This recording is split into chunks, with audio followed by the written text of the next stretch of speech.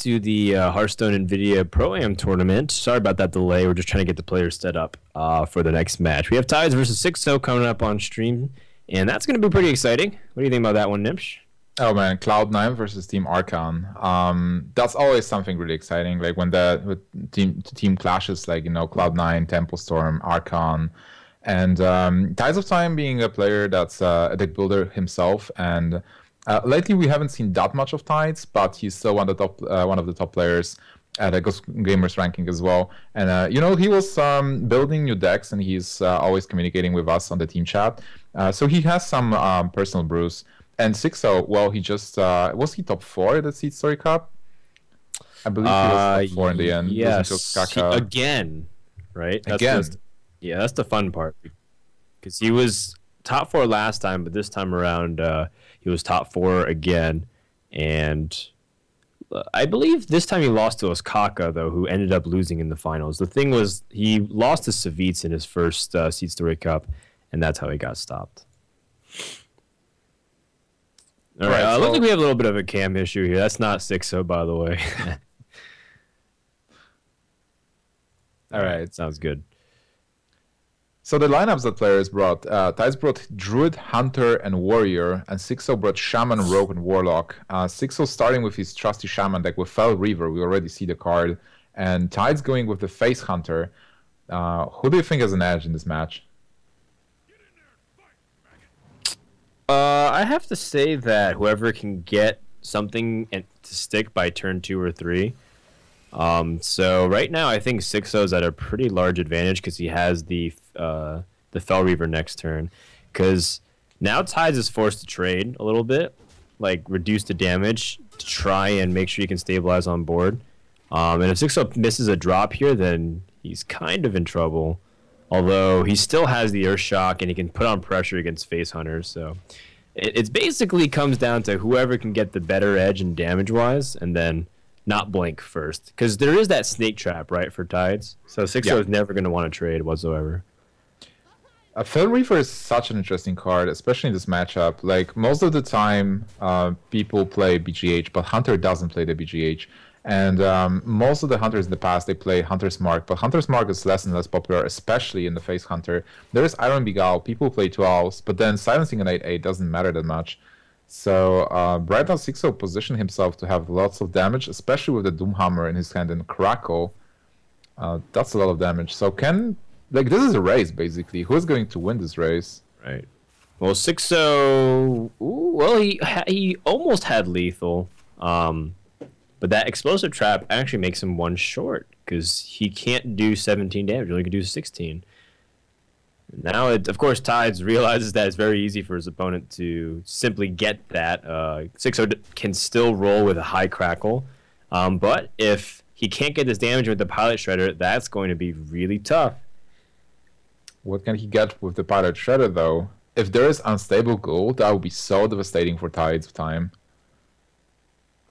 I don't think is he going to kill out the Shredder, or is he just going to let the explosive trap threaten to kill and force him to trade? Because he has Snake Trap, right?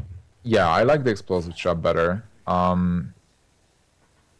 He just needs to count like how much damage can Shaman deal, and make some gambles as well. Make a risk assessment, like what does Shaman need to have in his hand in those 3 cards to kill me, and how much damage it will be in total. Yeah, it's still plenty. Face here. And his opponent doesn't have Lightning Storm. The only out, I think, was Rock Biter.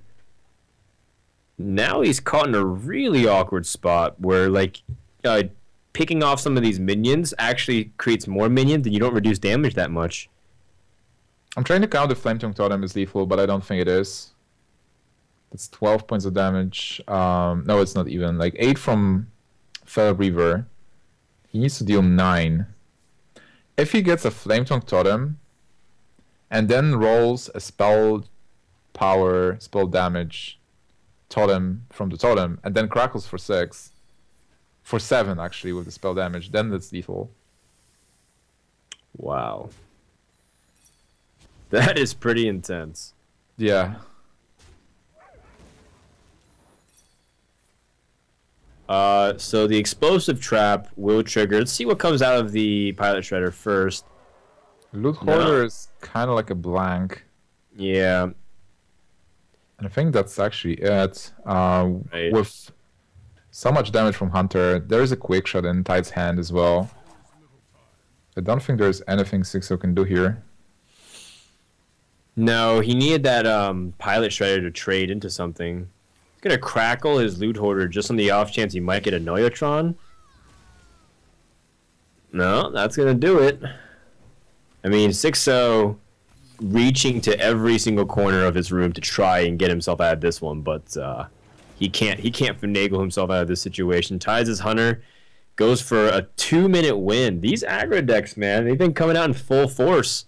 Really trying to put their mark on the metagame and exploit Conquest, because the thing about aggro decks is that they draw much more consistently, generally speaking, because of their low curve.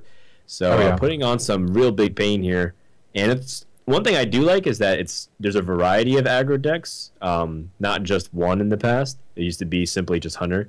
But at the same time, it's like, where are the control decks, Nimsh? Well, where are the heavy control decks with dragons? It's coming out in a couple minutes, right? Well, maybe we'll get some dragons after all the cards from BRM are released, but we've seen some control decks, and with all those aggro decks, you can bring the decks that counter the setup. So we've seen Ignite bring 3 anti-aggro decks, and he actually got to the top 8. He almost got to top 4 as well with his lineups. He should have gotten top 4. He should have gotten. That's true.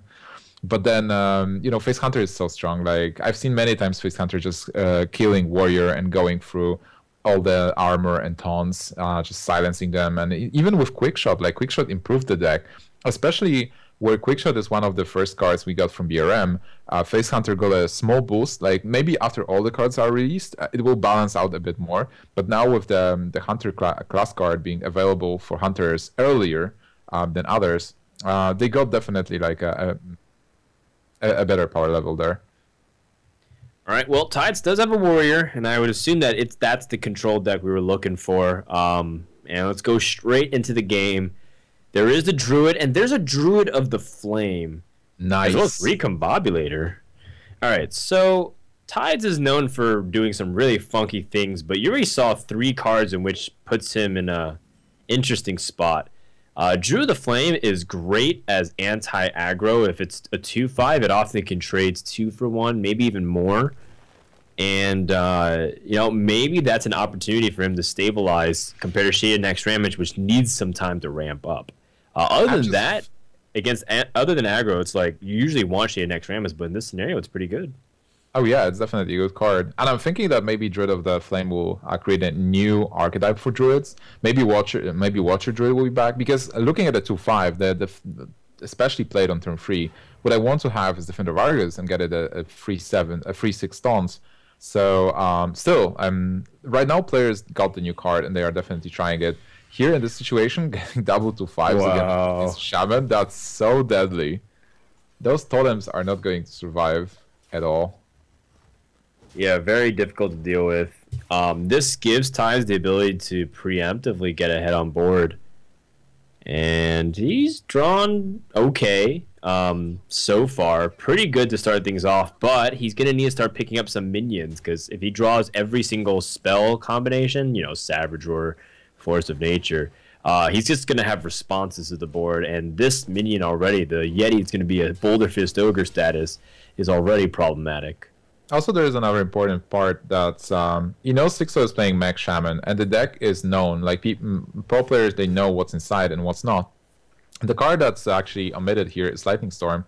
Like, not everyone plays Lightning Storm in this Mech Shaman, so you can just go and overextend a bit because you feel like he's not going to Lightning Storm this board, or it's less likely than against normal midrange Shaman. Wow, reversing switch. That's somewhat humorous, considering... Whoa. The Druid of the Flame is exactly the inverse of each other. Well, even like getting the extra 3 points of damage when you reverse switch the 2/5.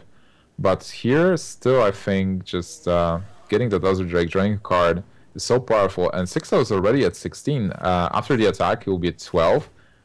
And, he only has right.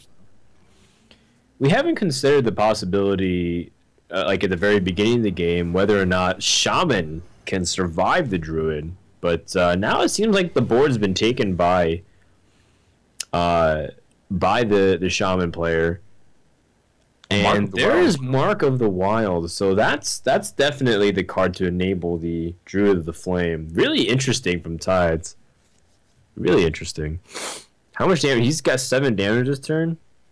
9 points of damage with the switch, I believe. Wait, is that right? It's even 10, I think. So if you switch, it's 5 plus 2 is 7, 8 with hero power. It's really close, actually.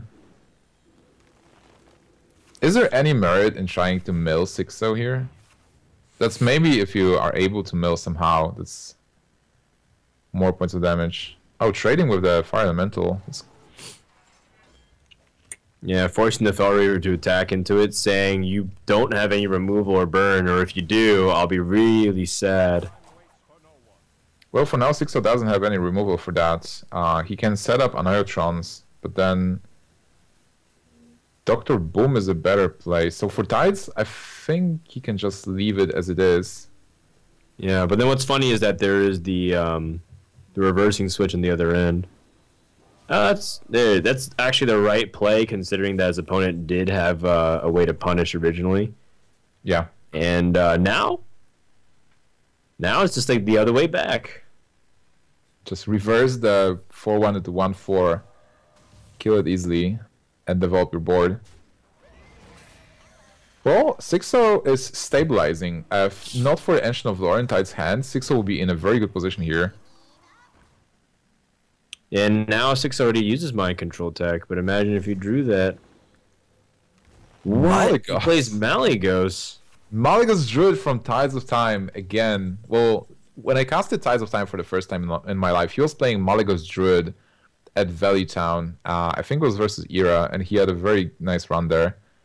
So Tides is one of those guys who really experiments with the decks. He is a deck builder. As well as Xixo, I guess. Like, Xixo brought this Mech Shaman. I think this is his original build. But he's got a Recombobulator in it. That's so interesting. Alright, well, nice play here from Xixo to Earthshock. Not just to remove the effect, but also to buff it back up to basically 8 attack, almost full status. And I think Tides might have to bow out of this one. There's no way for him to catch back up on board. He might Wrath for 1 just to see what options, but even if he gets Big Game Hunter, he is in big trouble right now. Yeah, the board from Xixo is just amazing with so many big creatures and those Anirotrons protecting the setup. Even the Whirlwind's Apomatic. Really intense board. And maybe that's why like this Shaman actually works. Sometimes you just get some damage early, but you are able to deal with whatever your opponent throws at you. And then you just play all those big minions, protect them, and then take the game from there. What's interesting is that Tides got the draw he wanted, didn't he? He got 2 Druids of the Flame and Innervate. It's just that after that, he drew a little awkwardly, and his opponent played Felreaver, and he didn't have a response to it. So even though Tides had one of the most anti-aggro decks, Felreaver pulled through. This is like another case where people keep laughing at Felreaver, but when you start realizing if it just hits the face once, twice, maybe even a little bit more, then you just win the game. From that point on, pairing together damage is really easy for an aggressive deck. So really cool to see Felreaver once again in action. But I'm sort of glad that Tides lost here so that we get to see the Druid deck a little bit more often. He's required to win with it in order to win the series. Can he do it? Oh, I certainly hope that he will, and that we are going to see more of the Druid. So I hope that he's going to pick the Druid now against one of the remaining Xixo decks. The series is tied 1-1, so both players need to still win with the remaining decks. That's Rogue and Warlock for Xixo, and Warrior and Druid for Tides. I was thinking Tides is going to bring a normal Warrior, but then after seeing the Malygos Druid of the Flame Druid, I'm not sure about anything anymore. Both of those guys are deck builders. They brought new cards, new deck ideas. I hope that Xixo brought a Zoo with Gang Boss, but we'll definitely see. Yeah, and I mean, I'm guessing Tides is just playing normal Warrior too, so he's going to want to line that up against the Rogue. I don't know how this Druid fares against other decks. I would guess that if you Wild Growth well into an Innervate Emperor and then get Malygos cheapened with like swipe to 3 mana, then it's like then you can I don't know. I'm thinking of like wild scenarios, but like it seems like the deck requires a little bit more, like a little bit better draws and sequencing luck than Freeze Mage, because the whole We point haven't seen we haven't seen anything to justify Malygos, by the way. Like Malygos was just there as a wild card. I have to imagine Emperors in the deck, but even if you reduce Wrath to 1 mana and swipe to 3, it's like that's still awkward for Malygos. You need Innervate to really make those big plays. Not the same as, you know, when you have Frostbolt and Ice Lance, which makes it cost 1 mana collectively if you get it reduced. All right, I think our players are ready, so we can jump into the game and see what is going to happen. Is Tide's going to bring his Malygos Druid again with Druids of the Flame? He opts to take his War deck versus Xixo's. All right, when I see Direwolf Alpha, I'm thinking Zoo. It should be Zoo. Maybe it just has Zoo with Imp Gang Boss, and that replaces Harvest Golem. So that way you have a different kind of sticky minion. It functions very similarly to Harvest Golem, although it has ability to scale even better, just because, you know, the fact that you can taunt it with Defender of Argus and still take out stuff and spawn the 1/1 is really annoying for your opponent. Oh yeah, you can also, I think, play the Void Colors. I guess players still need to test it, but when you have so many demons, and you can also avoid Doomguard's drawback through discarding cards, I think Void Color makes some sense, but still, maybe it doesn't. It all needs to be tested. The Gangboss, coin Gangboss on turn 2 is just an amazing and powerful play. Look at that respect. He executes Gang Boss. It's just so powerful, man. Like, that card is nuts. The moment I saw it, I was like, I thought about it and I was like, eh. And then I thought about it again. And I was like, whoa, this card's insane. It's like, just because of the amount of pressure that it puts on your opponent, it like weakens AoE. But at the same time, it like creates this dynamic where because it's demon, it's still a threat because of other stuff with demons too. So like if you ever have, like say you're running Missions of Pain, and it's just like another target where if you get Demon Fire or Demon Heart, it's just like ridiculous. So I'm looking forward to see how people can really synergize with Imp Gang Boss. Not to mention that, like, if you Bane of Doom, you might get that card too, which improves it better than just, you know, Flame Imp and Voidwalker. Oh yeah, definitely. Gambos is really strong. And here, Xixo playing Zoo versus the Warrior will be an amazing matchup for Xixo. Like we mentioned it before in the RDU Freshka match, even though RDU was playing a different kind of Warlock. Here with the Zoo and this beginning, like Tide's not really able to do anything. Tide's actually AFK'd while pointing something. Oh, he was pretending like he had something, and then he just armored up. Yeah, he's got nothing right now. He's got Brawl next turn. Yeah. I wonder how Xixo interpreted that. He's like, yeah, maybe he has Shield Slam, he just doesn't want to use it. Oh boy. Well, Xixo didn't have many plays anyway, so just tapping made a lot of sense. Setting up the Darwin Egg just to have a bit more brawl value, and Tides has to brawl here or doesn't. Like it's so awkward because when you brawl, yeah, I don't think it's a brawl turn really. Then what do you do? It's not because it has such sharp potential to backfire. If any of the 3/2s survive and you kill the egg, you actually leave 7 power on board. It's exactly the same as it was before, and it's a 50% chance likelihood. So I think you'd rather just use the Fire War Axe, be in a position where you can kill the egg and then brawl. Yeah. And also not playing the Brawl on 5 maybe will send a message that Brawl is not there, so Xixo is just taking it right now and playing whatever he has. On the other hand, Xixo doesn't really care about the Brawl that much because something will be left on board. He has this Haunted Creeper, he has Doomguard and a Power of Whelming, so he's really getting closer to lethal. All right, for Brawl, we can see the egg. The Wow. That was a terrible result for Xixo. That was like the one thing he didn't want to survive.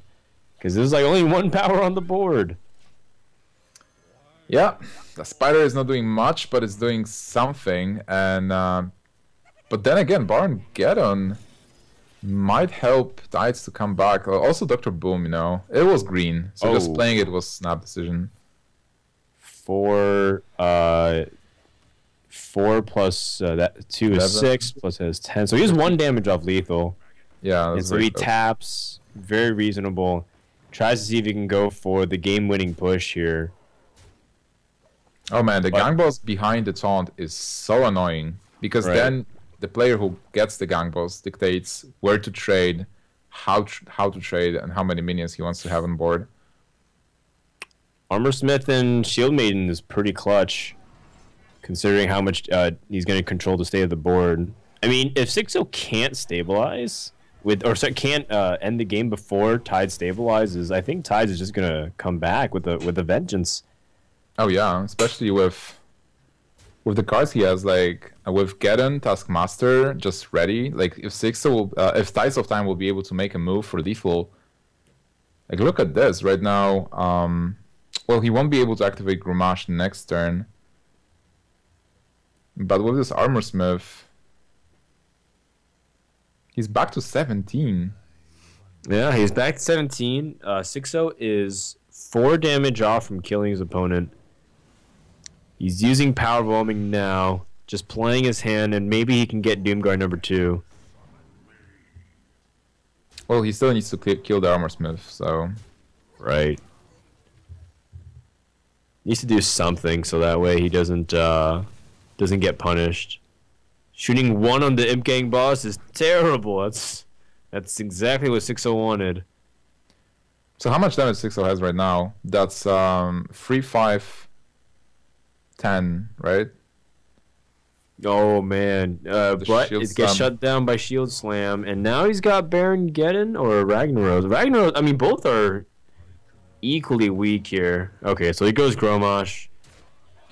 Well, Tides knows that there's no way he's going to die, right? With 5 points of damage on board, and just even getting Power Whelming into Doomguard, that would not be enough.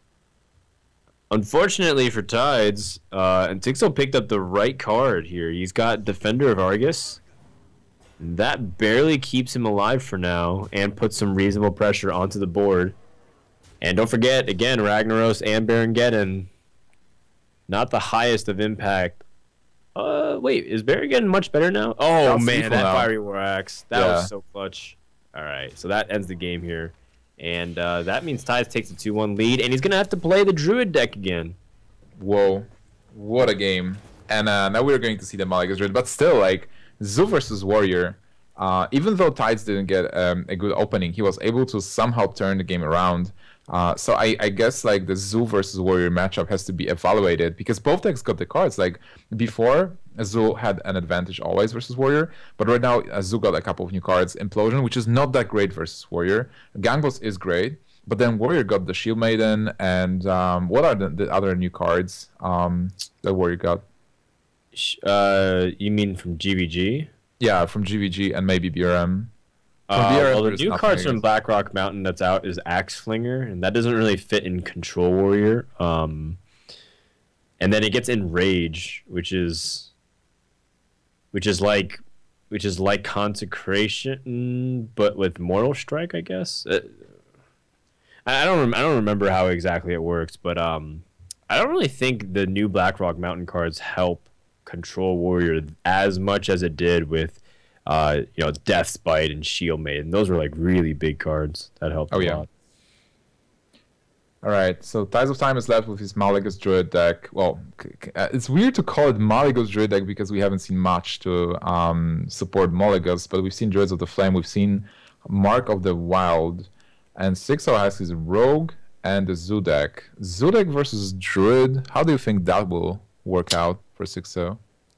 I would have to feel like it's similar to how Ramp Druid functions, where if Tides can stabilize, there'll just be a point where you're not able to run over Druid whatsoever. For example, all Tides has to do is put Malygos with Mark of the Wild, and there's nothing getting past that wall. That is like the world's biggest Ancient of War. So if that can happen, which I'm assuming the game won't last that long, there is a win condition. So with that in mind, all Tides has to do is stabilize. Traditional Druid versus Zoo is very difficult for Druid just because you can't keep up with the pace. Swipe is even less effective now that Imp Gang Boss is around, unless you swipe directly on Imp Gang Boss, but then you're giving up like your kill on Flame Imps and Knife Jugglers. So I think it's going to be very one-sided if Xixo draws well and Tides doesn't get the similar start. But we saw that Druid of the Flame had pretty significant impact. It's just too bad Tides couldn't close it out. Oh, there is an anti-heal bot. I just don't know what he's playing. I'll just message Tides after we stop casting. I'll be like, all right, Tides, just help me here. I want to know more about this deck. Okay, well, Mark of the Wild makes sense with Faceless Manipulator, but it's like, it's just like, what is going on here? I don't even know. So what we can see is that he is setting up a taunt wall with the Dread of the Flame, taunting it up, and then I guess using Faceless on it to get a taunt wall. Then you heal yourself with heal bots, and you kind of want to survive versus aggro. And Malygos will be like, you want to survive as long as possible to get Malygos and then win. But how exactly? Not sure yet. Alright, he's gonna play M-Gang Boss, and then Tides will Mark of the Wild, kill it. Or maybe even coin swipe, because there is that, quote, bug, right? Oh, yeah. He's got Mark of the Wild on Echoing Ooze! That's even crazier. Whoa. Or does he have to do it? Because, I mean, it doesn't kill M-Gang Boss, but how can you pass up that value? It's insane.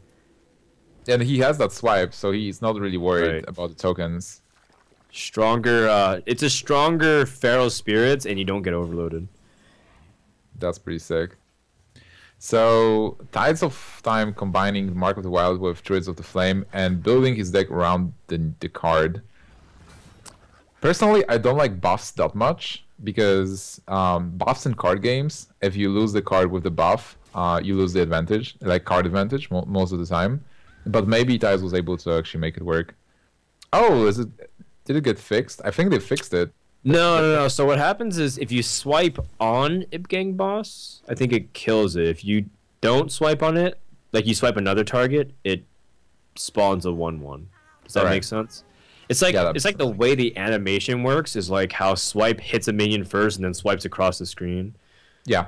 So it's very quirky, but it sort of makes sense if you can pair that together. Azure Drake falls into the hand for Tides, but he opts to go for 5/2. What? He's really aggressive with this deck. I love it. Yeah, I was like, because his opponent's at 18 health, so I'm guessing he's gonna try to use it to pick apart his opponent's health and then reduce him life tapping. Well, and it's not like Zoo has a lot of removal cards, right? Like Implosion, but then he's seen one Implosion already. This is so funny. Yeah, that's 8 points of damage. Puts it in Magma Rager mode. But it might work. It's gonna do damage. You're right. It's going to work to a certain extent. And now Tides is in a position to pressure Xixo out with Magma Rager. This is insane. Xixo has to trade this. Like, he is on the brink of dying, and also I think life tapping is locked. Like, you can't life tap in this position because another swipe is going to kill you here. Also, what do you expect coming from Tides? I'm not sure, man. Tides can drop this Ancient of Lore. Oh, he has lethal. Doomguard Faceless is actually lethal because he gets the charge. This is so crazy. Well, that does it. The series is over, and Tides wins with a very uncanny mix of cards that you wouldn't expect be thrown together. But I haven't seen Faceless Manipulator in a long time, man. Like, I love Faceless as a card. Like if he actually just put Magma Rager in his deck, it would have functioned exactly as Druid of the Flame. I know he made fun of it a little bit, but that's exactly what happened, and Tides won 3-1. So there is hope. to anybody who feels like they have to draft Magma Rager in their arena deck. It can do wonders. Oh yeah. I love this deck. Like I love both of the decks. I love the new Zoo from Xixo, and it's cool that Zoo is kind of back. And I love the new Druid, but I definitely want to like know more about this Druid deck. So I will ask Lights after we finish. All right. Wow. Well, that does it for the second series of the day. We have Kolento versus Gara coming up on stream.